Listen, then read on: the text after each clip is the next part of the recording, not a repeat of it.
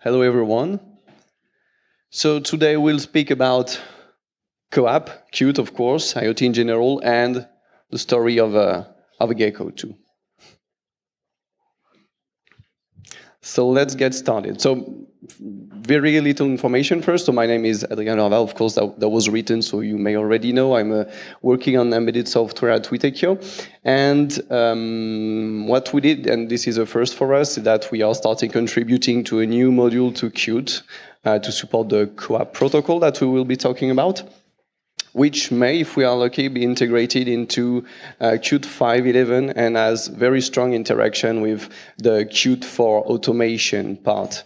So as you may have seen, Qt is also moving in that direction. So automation and all the different protocols around that to ease you guys developing application for automation, for M2M and for IoT.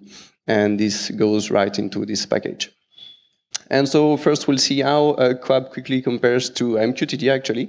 To take one famous example, the basic use case of CoAP and another a little less basic use case for that with also some code, even though that may change in the future. All right, so quickly how CoAP stands regarding other protocol, and namely MQTT. So MQTT is one famous name that we talk about when we talk about IoT. That's like one of the big words that we use. MQTT and AMQP, which is very close to that. They both support feature which is publish subscribe, which is like you want to receive notification when something happened, so you subscribe to a topic and you will receive notification.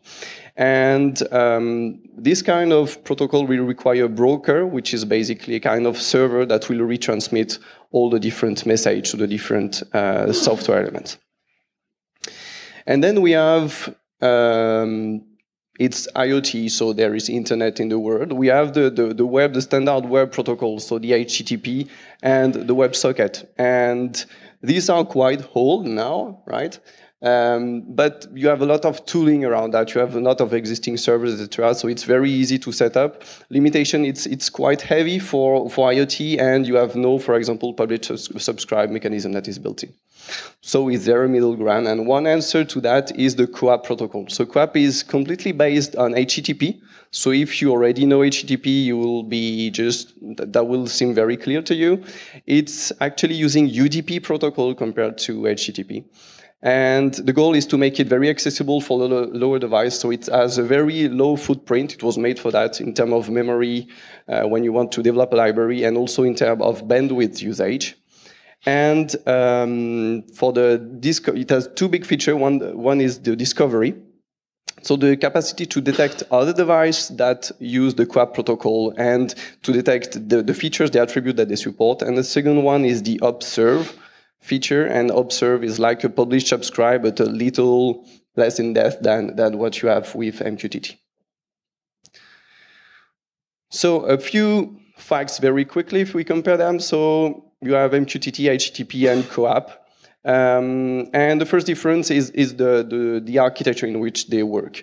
So MQTT is a many-to-many connection, and it requires a broker, while the other two use a simple client-server architecture. So you don't need an additional stuff. You just need a server and a client.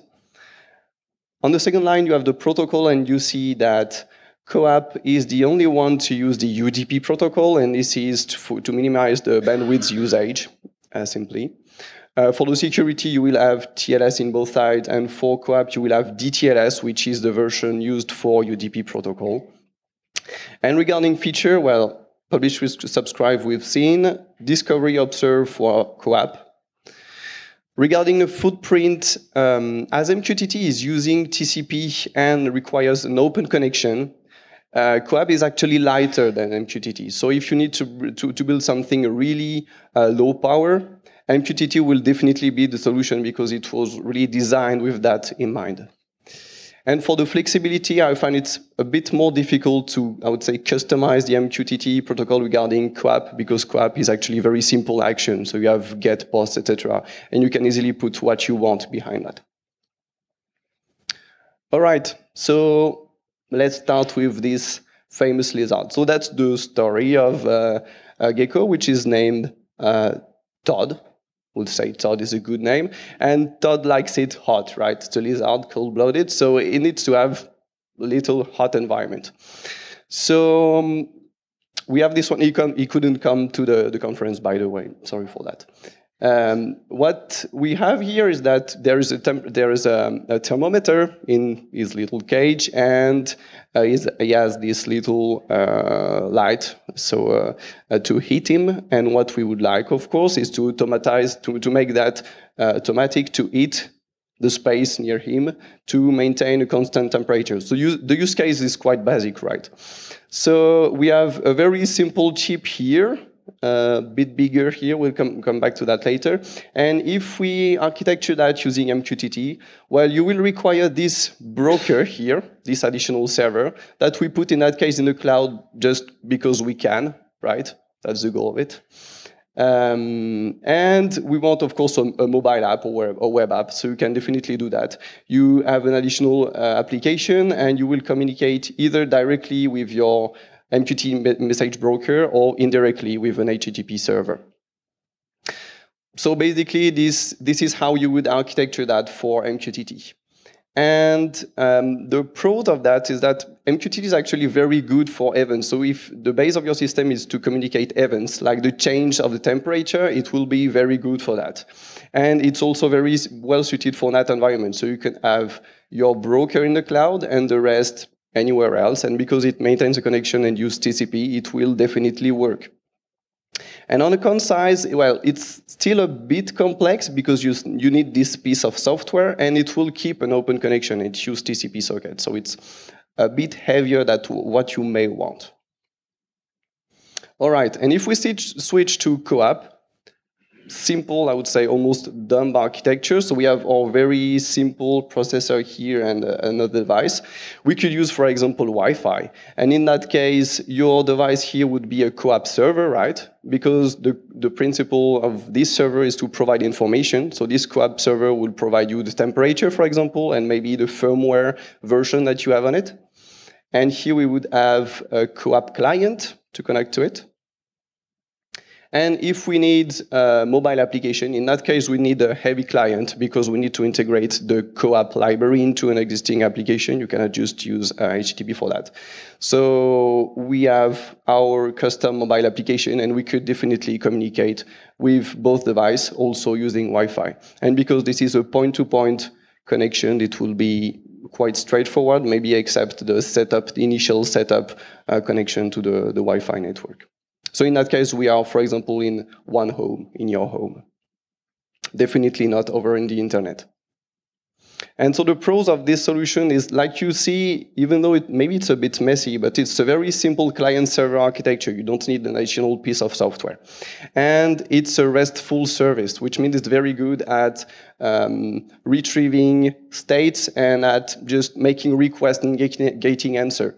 So you can very easily say, okay, return me your temperature, and you will receive that. And you can also, for example, say to this device here, set the desired temperature to 30 degrees, and that will also be fine. You use, for example, a post request, like in HTTP, and you would have that working. And on the con side, the main one is really the NAT, the challenge with the NAT, because as it uses UDP, you will not be able, for example, to reach out from the internet back to your home using UDP protocol because there is no active connection.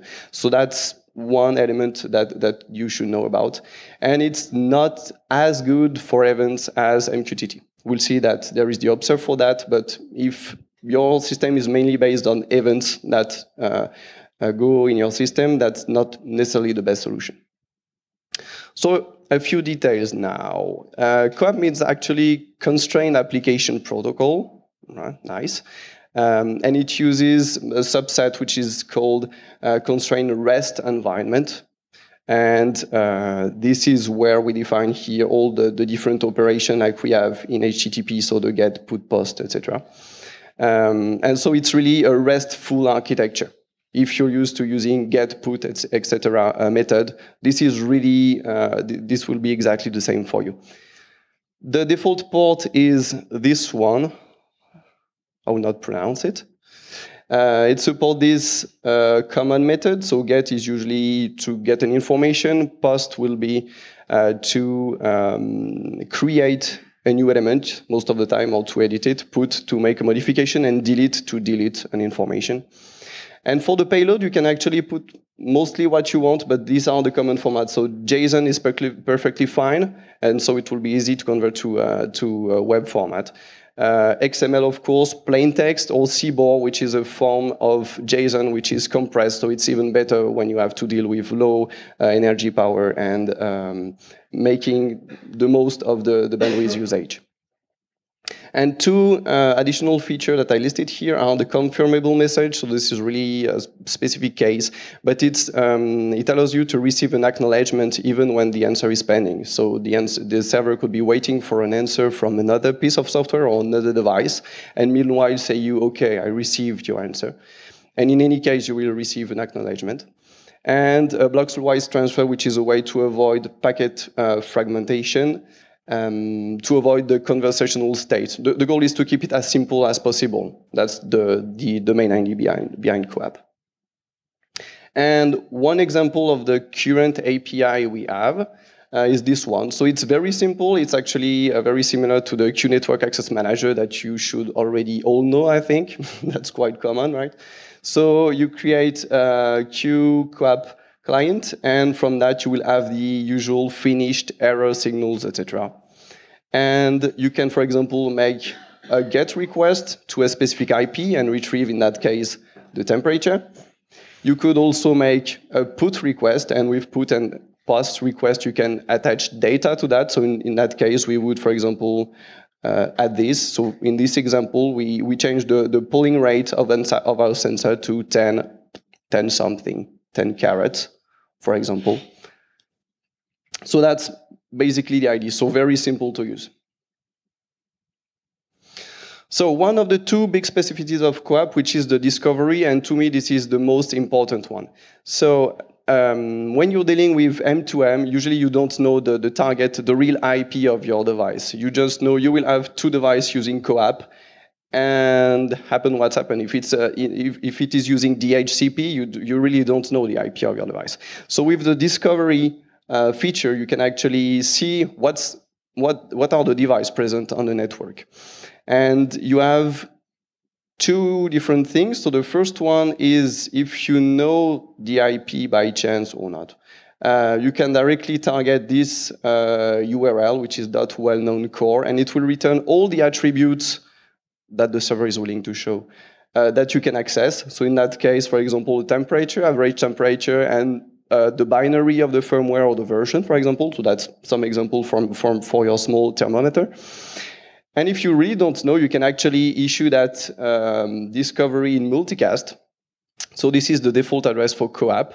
And all the devices that subscribe to this multicast address will answer. So you will know all the devices present on the network and all their attributes that you can use. And this is really one of the big advantages of CoAP. And on top of that, you have one nice feature, which is actually the filtering of these ones. So let's say you want to find the attribute, which is the temperature. You don't necessarily know the path. You can make a research in that way. So you have different way to write it. To look for a resource which is of type temperature. And from all these, it will return only the one which is tagged as RT, so resource type temperature. I didn't write here all the details, but you can imagine that just every attribute can have one or more resource type and one or more interface. And this can be used for searching and filtering all the results that you have.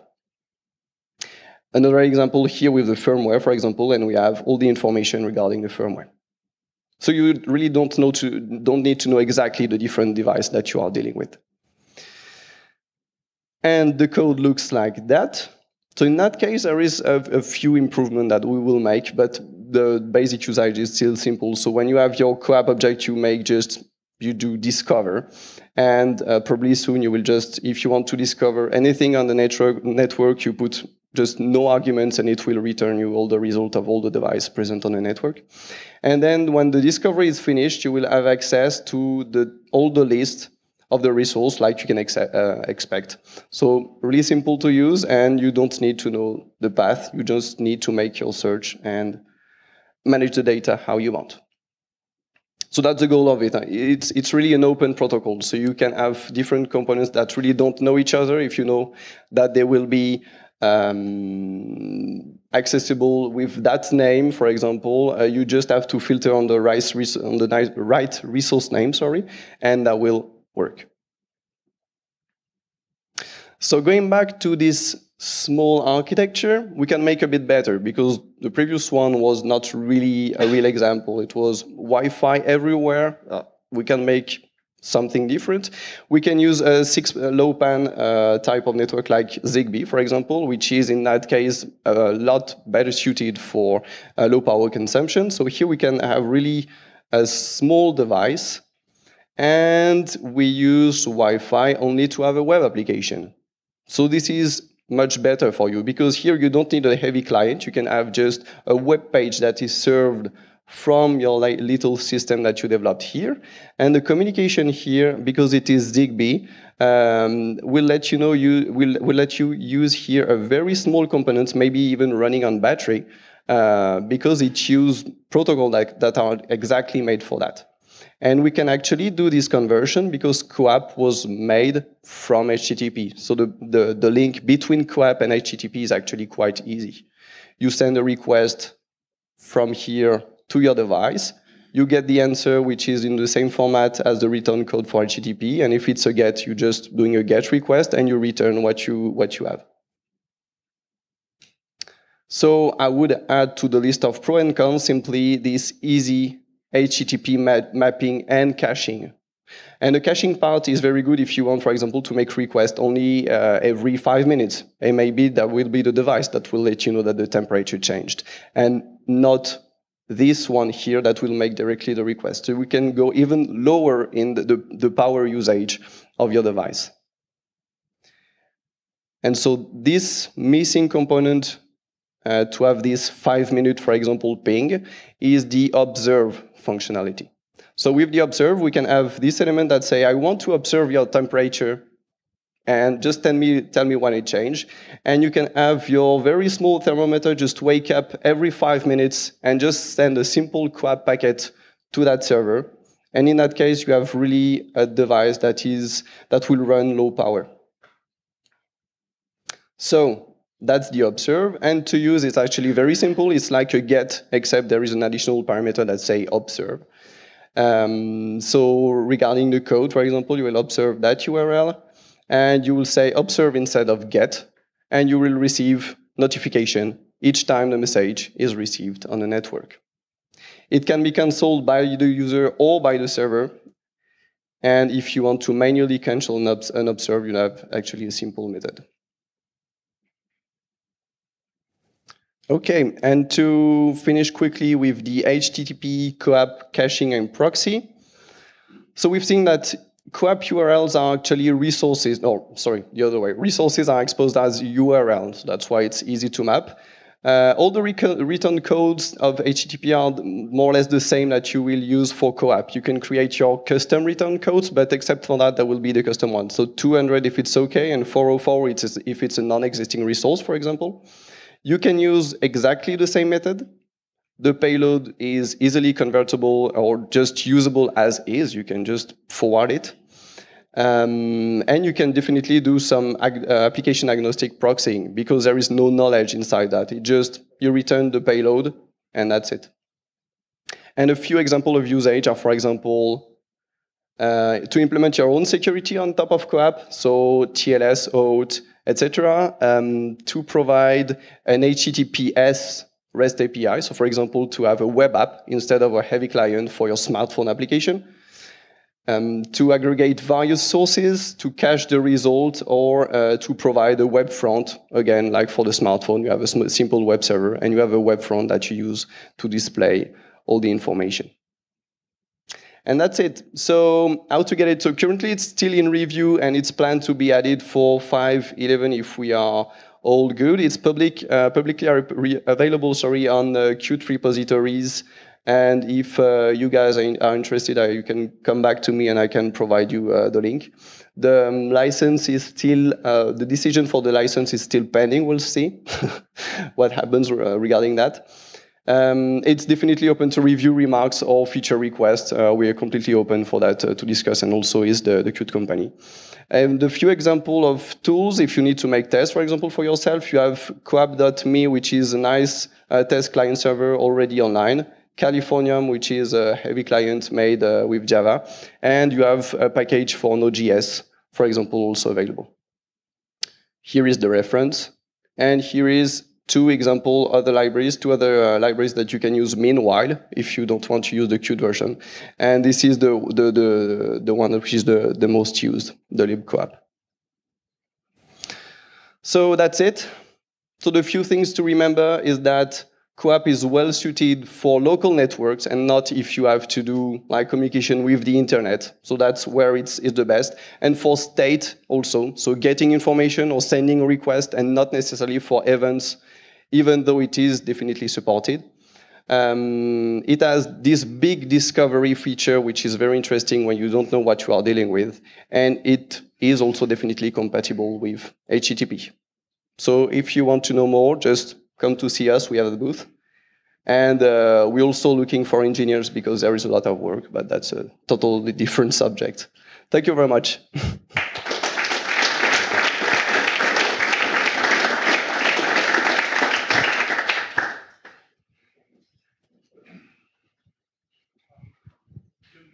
That QoAP is not very good for events, but given the generic, basically generic publish-subscribe facility around, yes. Why wouldn't you use it? You mean why wouldn't you use MQTT instead of QoAP? Just, why not use QoAP Observe to be informed about events? No, that is definitely what you can do. What I try to mention here is that it is less strong than MQTT. So it is definitely supported, but if all your architecture is based on events, then maybe QoAP is not the best solution. But like you said, the observe mode will work in that way. The server will send you events when it wants, when there is a change or when it's just deemed reasonable to.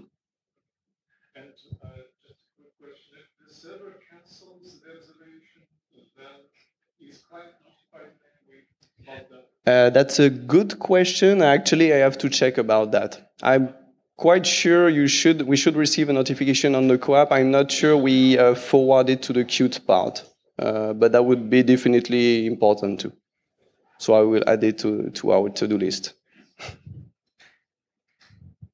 Is there also a kind of retained messages like in MQTT, so it stays on the server side? Stealing it up.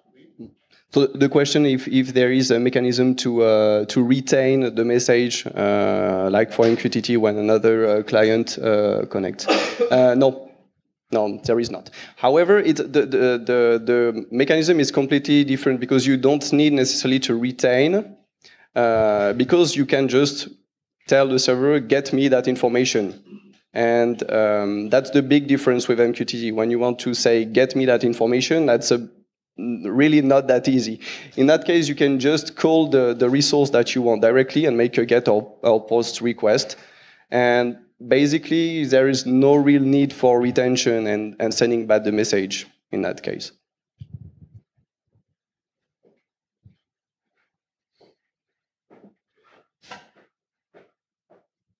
So that's all good. Thank you very much, everyone.